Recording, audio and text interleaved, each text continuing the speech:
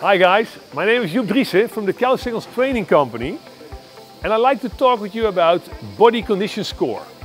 Actually, if you want to score a cow, you should look and you should touch the cow. To do good scoring, you have to do both, looking and touching. So I first look at the short ribs and the sharpness of the middle backbone of the cow.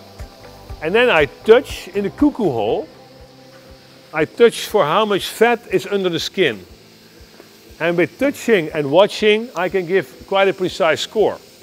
So how much meat is on the skeleton? Here you see half the bones sticking out, almost halfway the middle line and the end of the short rib.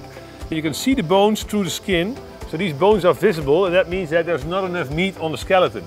Also this line is quite sharp, and I also look at how much meat is on the pelvis. And here you can see a very sharp V shape. This is not very round. If this is round and full, it's a 3. If it's sharp like this, it's only a 2.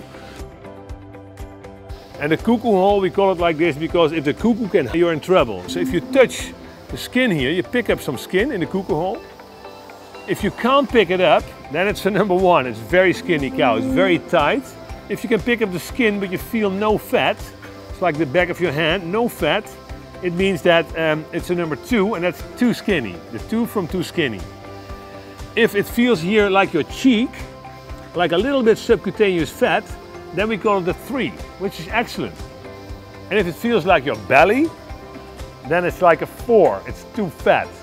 So 4 is too fat, 2 is too skinny, and 3 is excellent. So now we have a 2 here for fat, and we have a 2.5 for meat. So now I have to give this cow an overall score, and I would probably still give her a 2.5, 2 plus 2.5.